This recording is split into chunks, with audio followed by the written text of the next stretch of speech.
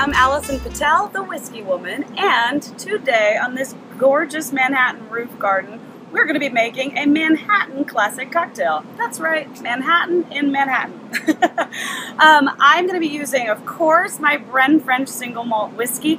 I love how this plays in a Manhattan. I think the fruit and floral elements of the whiskey complement so beautifully with the sweet vermouth and the bitters, and of course that maraschino cherry at the end. So follow along. There's going to be a recipe sheet at the end of the video that you can pause and freeze frame on. So don't worry about taking notes and enjoy the show.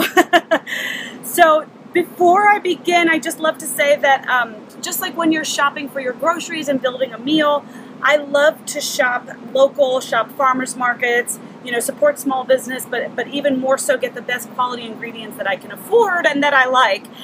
Same is true when building a cocktail. If you do not like any of these elements alone, you're probably not going to like them when combined together into a cocktail. So do your best, give yourself a nice elevated experience when you can find it, when you can afford it, and all that good stuff. So today I'm going to be using Brenne French single malt whiskey, Carpano Antica,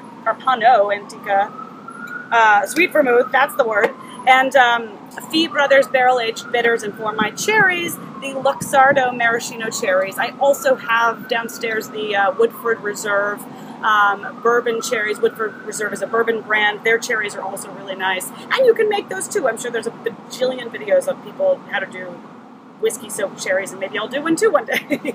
All right, to begin, this is pretty simple. I like to serve this cocktail up. You can definitely do a Manhattan on the rocks as well, but because I'm serving it up, I'm going to be stirring it, so I do not need my entire shaker. No arm workout for me today.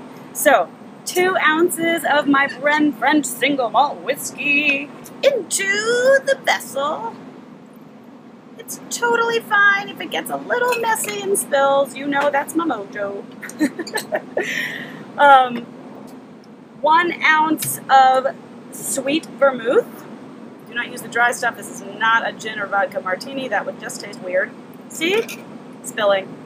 And then I'm going to do 2 dashes of bitters. Like I said, I'm using Fee Brothers. This is the whiskey barrel-aged bitters. Pretty cool stuff if you can find it. I like it. Support them. I think it's good. And then I'm going to stir this together with ice. The sun has really melted all my ice, so I sadly only have 2 pieces. Use a lot of ice and really give this a very good stir. You should use a lot more than 2 pieces, but if I were going to shake this, it would make for a bit of a more effervescent cocktail. I like to feel it a little bit more unctuous, a little bit fattier on the palate, less bubbles, so I'm going to stir this instead of shaking. If you want a little more life to your cocktail, go ahead and give it a good shake. You don't need to see these arms jiggling around on camera. No, but I really do, jokes aside, I do prefer this cocktail stirred for myself. So you're going to stir this a lot longer. You want that ice to combine with the alcohol. It makes it really beautiful when you give it a really good stir and you have a lot more ice. Apologies, the sun is melting and melting all my ice. Take your 1 little cherry. You can do more if you want. That's not so typical, but I'm not going to fault you for that.